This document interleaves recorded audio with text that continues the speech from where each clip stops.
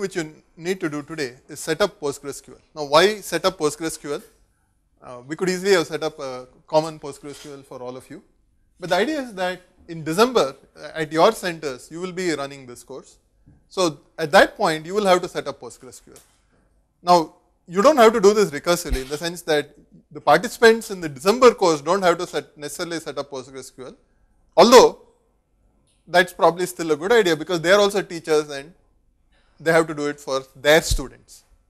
Okay. So, whatever we are doing today, you should see how to replicate it in your center if possible, but there may be resource limitations. It may be that you cannot actually give each one their own netbook and set up PostgreSQL, in which case you set up a common PostgreSQL and let them do their exercises on that, and the instructions on how to set up PostgreSQL are provided anyway, which they can go back and do.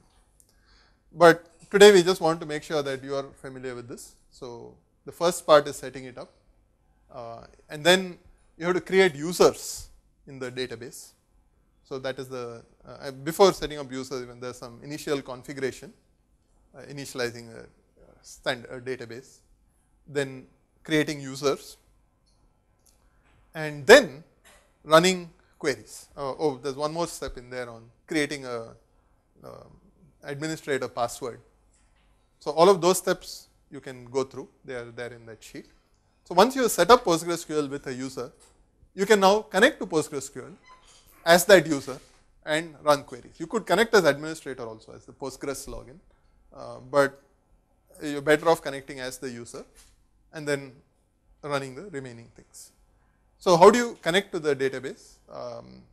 You could write a Java program and use JDBC, but we do not want to do that. Instead, there are two interfaces. One is a command line interface called PSQL. You could use that if you wish, but again there is some syntax and some details which you have to deal with if you are using that. So, it is a lot easier to use this graphical interface called pgadmin3. So, one of the steps we will be doing today is setting up pgadmin also, and then using that. So, you have to tell it which database to connect to and what is the login password. All that is part of setting up a connection from pgadmin. Pgadmin internally uses ODBC to talk to the database, and now you can type in a query. It executes the query. It gets the results back using the metadata features which we talked about. It figures what are the column names, what are the types, and it displays the result for you. So, the later part of today's lab is actually running SQL queries. So, there are several problems which are specified in English, all using the university database. So, where you have to run queries and get the result. Now, how do you make sure your query is running and getting something which looks reasonable? We need a data set also. So, we have also provided a data set for the university database. We have provided two files. One is a file which creates all the relations in the university database schema. The second is a file which inserts sample data into those files, into those relations.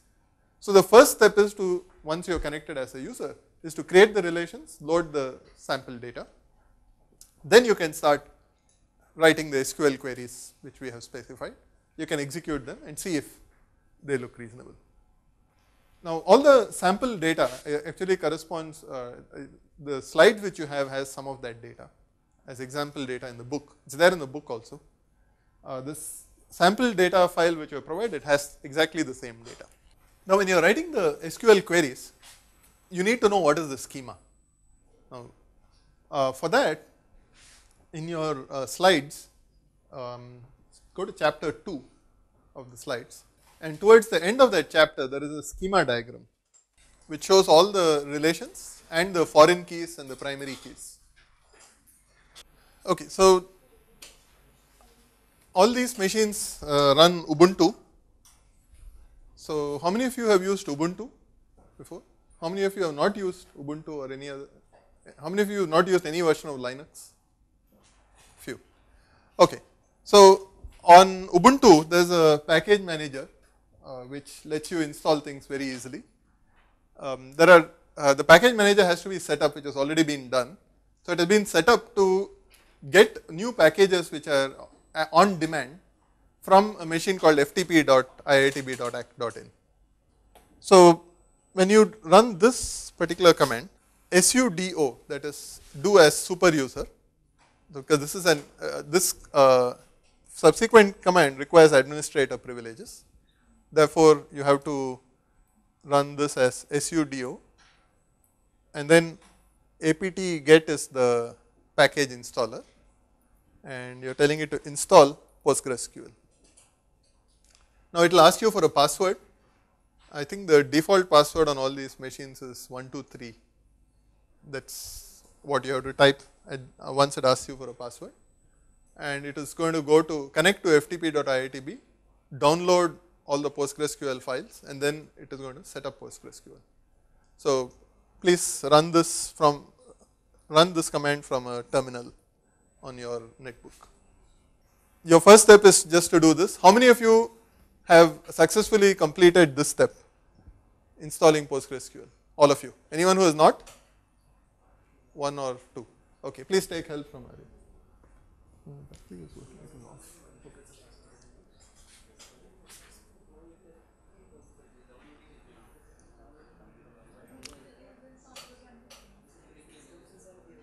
Okay, so now to configure it, you have to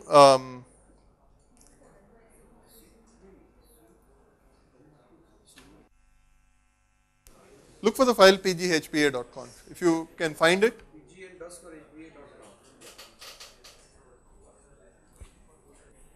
Okay. Now this, by the way, is a very, I think this is a very trusting way of doing things. So what is this doing? Yes, you will not have permission to do an sudo and then gedit. So all of this may have to be run as super user. So sudo space gedit space and then pghpa.conf. That should work. Now add this line at the end, host all. Now what this is saying is 10.0.0.0/8 says that any host, any IP which starts with 10 dot anything beyond that, accept connections from those. In IIT, all the local, in our intranet, all the machines start with 10 dot. So in other words, you are accepting connections from any of them.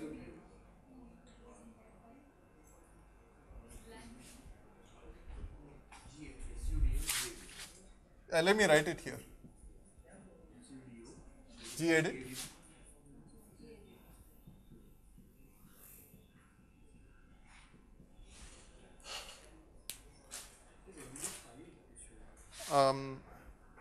Yeah, so the trust means it just trusts blindly. I think that's not such a good idea.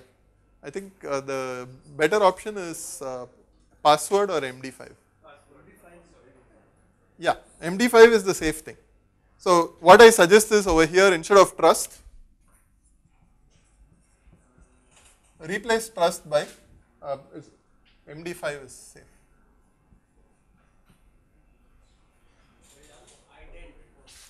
Ident will work for local users. So what ident does is it's actually talking to the operating system to identify you. So if you are running as a particular user, the operating system can basically authenticate you instead of using a login password.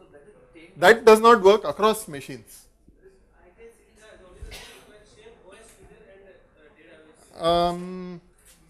Ident can be made to run across machines, but you have to trust the other machine to be telling the truth. Therefore, yes, that's right. It requires the same OS and database user. And if you are connecting from another machine, you have to trust that machine to be telling the truth. Okay, so now those of you who are using the printout to do stuff, Apparently the indentation is messed up in this printout. Therefore, some of the instructions which were meant only for source installation, some of you are trying to do it because you thought it's part of it. So what I suggest is don't read this. Connect to Moodle.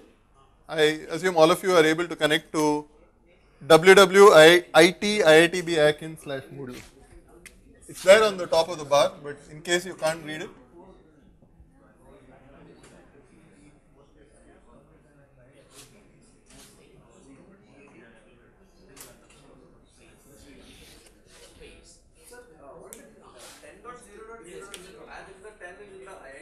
Yeah, it's a private IP address. Yeah. You can replace it by whatever the IP range in your place. Now, those are the two private IP ranges. 192 is a smaller range. 10 is a full class B range. So replace it by whatever you use. Actually, 192, if you use that, you are supposed to use 192.168.0.0/16. That is the correct prefix if you are using that range.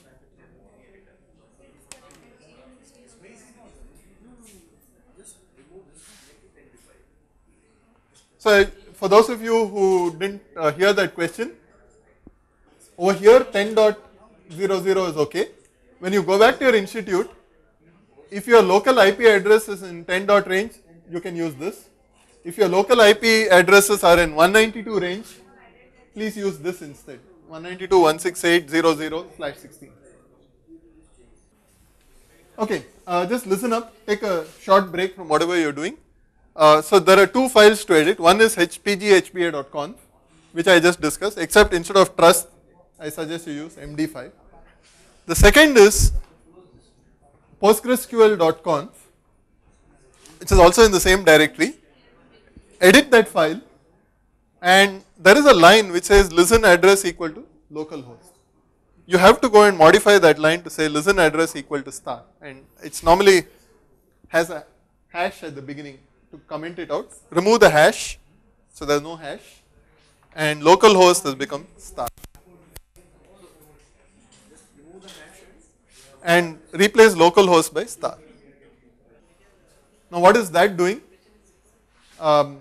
When you say localhost, it only accepts connections from the local machine. There are two parts to the security. One is PGHBA, one is PostgreSQL.com. So you have to modify both of them to accept connections from other machines. So actually you don't need to do it because each of you is running PostgreSQL on your own machine. But the reason we are doing this is because eventually you may need to allow people from many different machines access to a shared PostgreSQL. So you need to do this for that.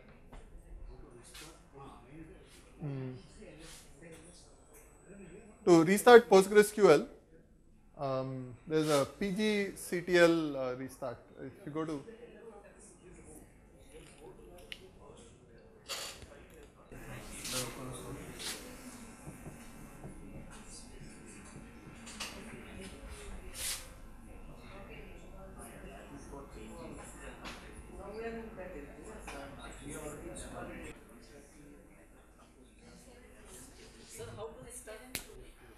okay, if anybody has trouble locating the file pg_hba.conf, do the following: cd/etc PostgreSQL 8.4 main, and pghba.conf should be there.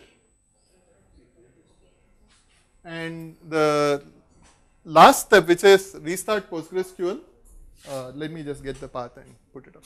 Okay.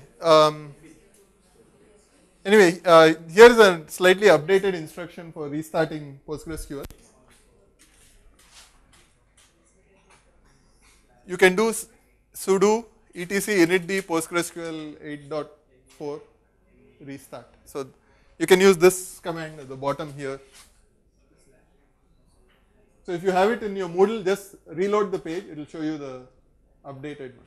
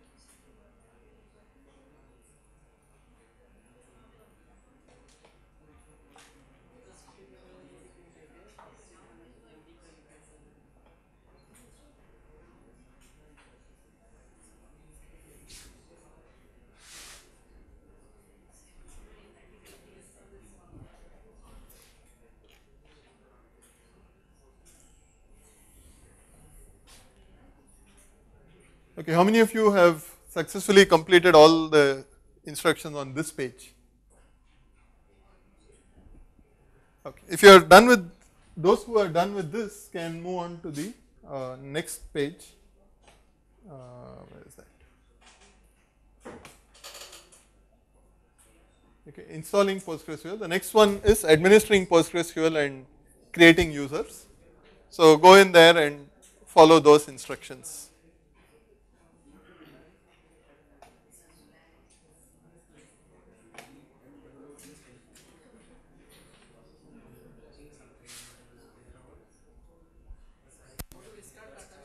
How to restart PostgreSQL?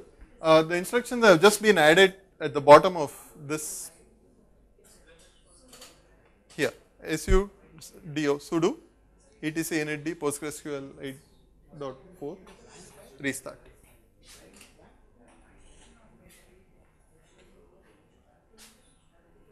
So please use Moodle for all instructions. We are updating it with any missing instructions. Bombay, IIT Bombay runs in the 10 dot segment. So all machines inside IIT Bombay have a 10 dot something address. What this is saying is any machine in IIT Bombay can connect to this. You can restrict it. You can say only these two machines. Means the first 8 bits have to match exactly, which is 10. The remaining 24 bits can be anything. Again, let me repeat, the printouts which you have are confusing because there is no indentation. Please don't read them. Please go to the Moodle page and read the instructions from Moodle. Don't read today's printout. Tomorrow's printout will be done properly, but today's there was a glitch. PG_HBA. Tab should do it. Yeah. It will be redone.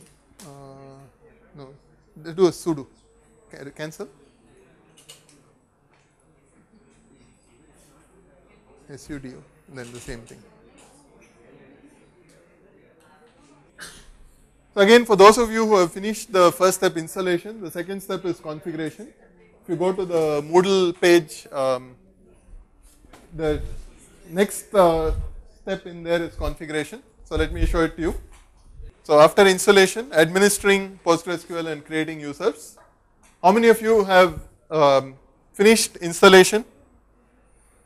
Okay, if anyone is having trouble, please raise your hands now and get help. If you are having trouble with installation, please raise your hand.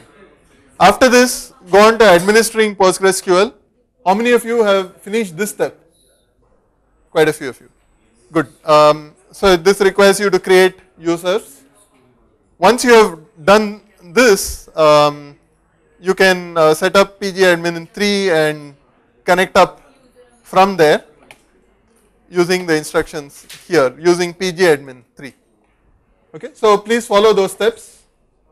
And when you are done with all of this, you can actually start on the SQL assignment for today.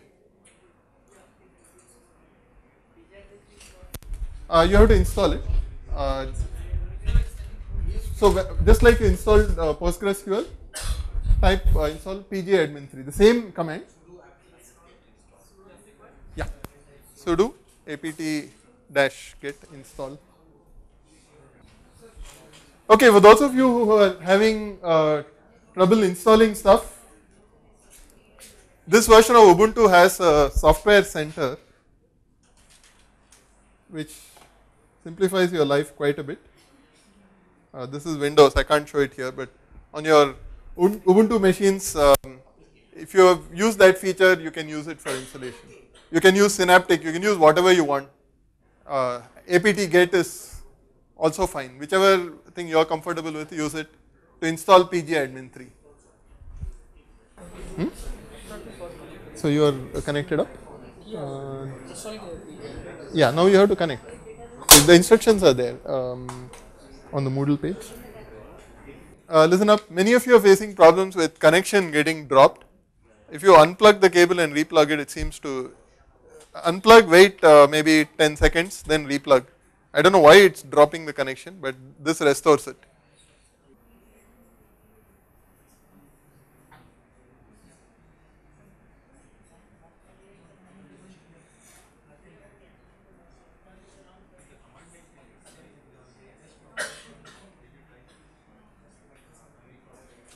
Okay, people please listen up.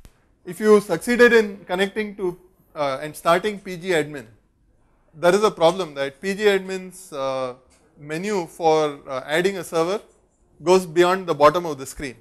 There is a fix to it, workaround, which is to do the following. Once you open PG admin 3, go to file, the file menu. Inside that there is options, click on options. Once you get options, there is a preferences tab, click on the preferences tab. There is a font, go to the font and choose font size 9 instead of 10. After that it fits in the window, there is no problem. Okay, so for those of you who are not paying attention, please listen, this is important. PG admin 3, once you start PG admin 3, there is an add server option. That window is too big for this small netbook. So these instructions here tell you how to reduce the font size so that it fits. So follow this sequence of menu items to fix it.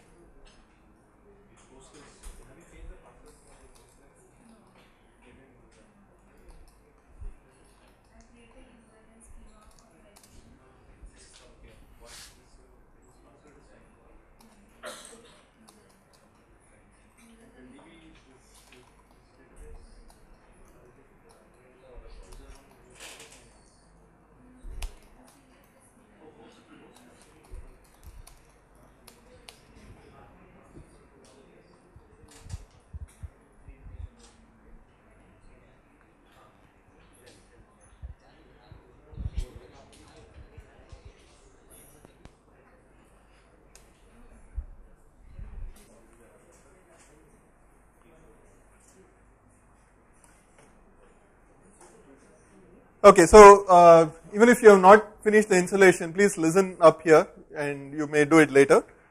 So this is assignment 1. So let me start again from here.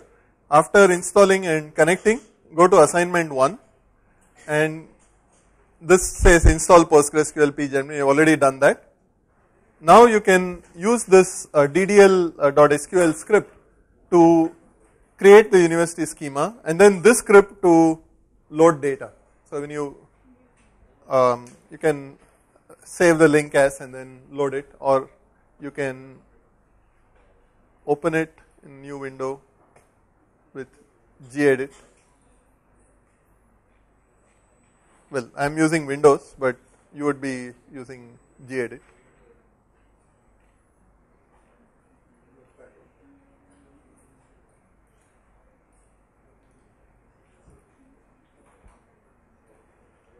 And after that, there are a few SQL queries here which you can try to make sure everything is working properly. Now, how do you run these SQL queries? In pgadmin, there is a small icon which says SQL. So, you have to click on that to open an SQL window, and you can run these from within. You can run all of this from within the SQL window of pgadmin. So, once you are able to connect to the database using pgadmin, please start on this. And after checking that everything is okay, there are a bunch of exercises in today's lab. The first set of exercises, there are 7 SQL queries which you have to write. And then there is one more which you can do offline, you do not have to do here. If you get time today, you can do it, otherwise you can do it later, which is one more schema, which is a railway schema along with data for it, and then a bunch of queries on it. Okay, so this is for later. I don't expect you to do it today.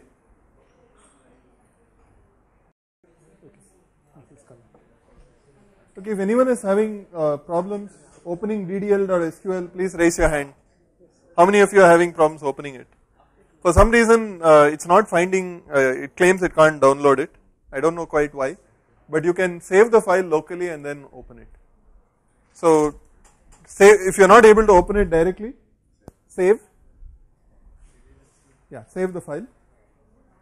And then double in the downloads window, if you double click on it, it works. I have no idea why this is, but yeah, save the file and then open it. You can open it from the Firefox downloads window. Why we have to use a PostgreSQL instead of MySQL? You can use MySQL, it's anything. We just want uniformity here. We want everyone to MySQL also is open. Yeah. The main reason for PostgreSQL over MySQL, no, not that. MySQL's support for SQL standard is weaker. Till some time back, it didn't even do joins properly. Now it does all the basic stuff, but PostgreSQL supports a much larger subset of SQL than MySQL. So for the purpose of a course like this where we are using standard SQL, it's better to stick to PostgreSQL. It's closer to the standard.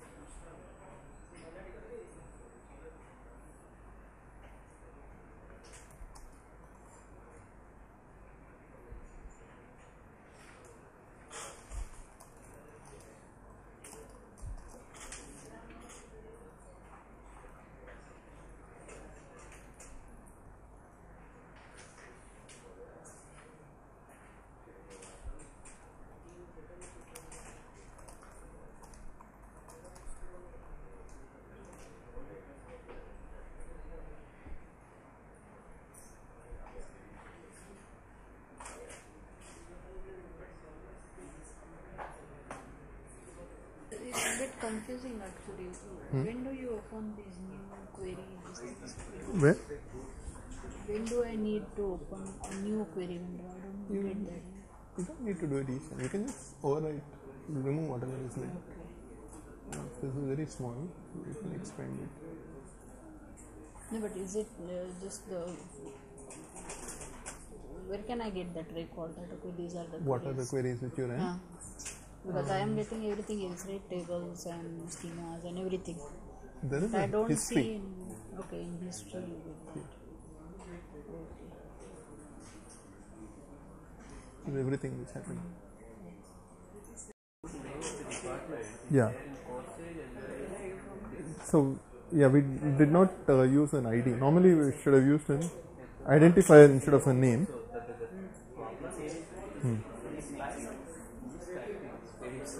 Where? No. This space is uniform. It's uniform. Com dot space psi dot. Again, in a real schema, we should have had an ID. We simplified a few things to reduce the work for students. Sometimes it brings in a question also. Yes, Causing a confusion. that is true. That is a trade-off. We could have had a department ID and department name. So why not tell them the thing which is anyway being practiced by the people? That Any is, specific thought behind it? wherever you don't need the rest of the department information, your queries can avoid a join. If you can print the department name ComSci, it's easier than if you print ID 5. You don't know what 5 means. So it's basically simplified so that your queries are a little easier. You can see what is going on more clearly. We could have used IDs. Actually, it's a good question which you're asking. I mean, there are 2 or 3 places where this. Of my own also, maybe I'll discuss whenever this portion of the workshop comes. Because there, like semester, I created one approach is I create semester ID. Yes. Another approach I created academic year, then autumn, winter, fall, whatever it is. So these 2 things jointly, every time we need to repeat whenever we need to submit a query or write a query. That course is offered in that semester. That semester means you have to put as the semester part. Yeah. Or we could give ID to that. Yes. So what could be the better way of? So similarly in this schema, there is a section which is currently identified by 4 things. Semester, year, course ID and section ID. So one of the schemas we tried out, was to have a single identifier which identified one integer which identified a section. So, so for example in the takes relation, all the 4 things. But you lose the semantics of the attributes then. Yes, you have to do a join every time. And also if you think in terms of dependencies and all those things. There are many people who follow this philosophy that for every table there will be a unique integer as the identifier, primary key. A surrogate key with people call it. Yeah. So that is a philosophy which many people use, which seems to work. But if we follow that, then at least when you are learning SQL, it's little more work. You have to every time join with more tables, and when you get a query result, you will get these meaningless numbers. You don't know what they mean. Sometimes it is otherwise also. So I want to list the courses which were offered in a particular semester, say autumn 2009. Yes. Right, or 8. Then the data I inputs, the parameters I write is autumn and 2009. I don't have semester code. So first I need to find out the semester code by joining. Right. Yeah. Right. And then go back to the say offer staple. Yes. Which has the information. It does not have academic year and semester as a columns, but it has only semester ID as the column. Yes. First I need to identify the ID for those given inputs. Anyway, I had the 2009 and you're getting my point. Yeah. So you have to write a join and then a selection. So code itself has a side effect now. Yeah. Had I not been using code, I could directly go to the offer statement. Exactly. Yes, that's one of the reasons we did this. Against using the code side. Yeah, exactly. This is I exactly, cannot no. This is exactly the reason we followed this schema. What you're saying is exactly right. It would have complicated queries. Railway department is optional. University is the one which, there are two assignments. Assignment 1, let me show it on the screen here. Okay, so this is assignment 1, which you've all done, at least you're working on. You would already run these queries and made sure they work. And then you're supposed to write all these queries. So these I would like you to do by, if you have finished it here, great. But quite likely you won't be able to finish all of this. So you can work on it offline. The second thing in this same assignment is another railway schema. You may find it useful to get the DDL and set it up so you can work on it offline. But you can do this at lower priority. This is just one more schema for more exercise. So if you don't get time to do this, it's okay.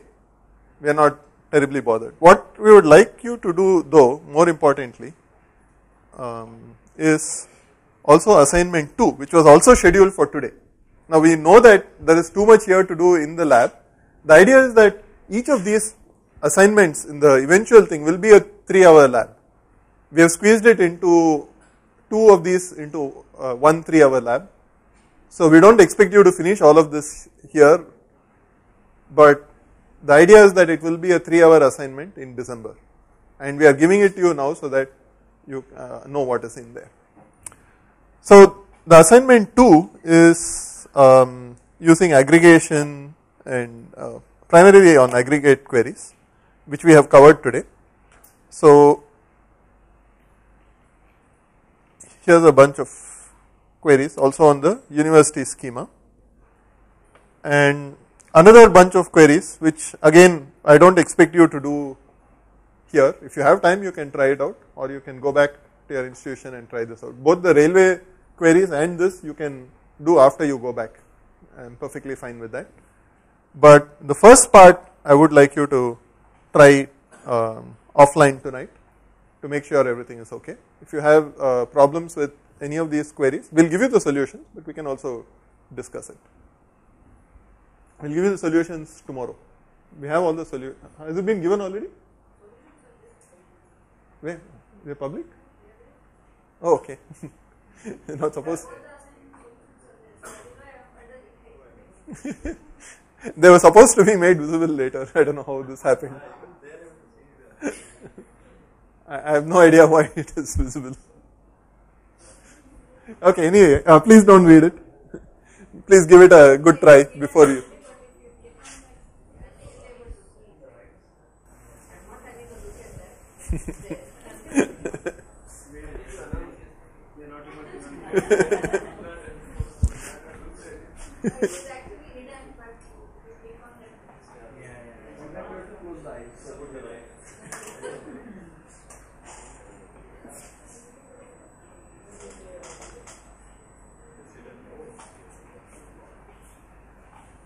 It is hidden, but I think everybody. How did that happen?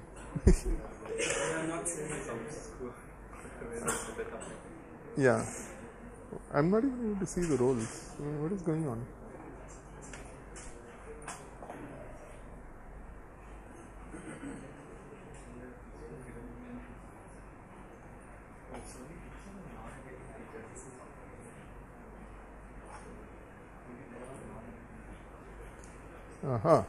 I can see what went wrong. Somebody set up a wrong role in Moodle. You are all non-editing teachers. Actually, it is correct. It should. The same model we are using in the afterwards. That's why we kept it in the same model. The other teachers, those who are coming, now they are set up as a student at that time. Yeah. So this should have happened later. Yeah. Now we are the student. Yes. Yes. Expected. You don't have the second level setting actually. Yeah.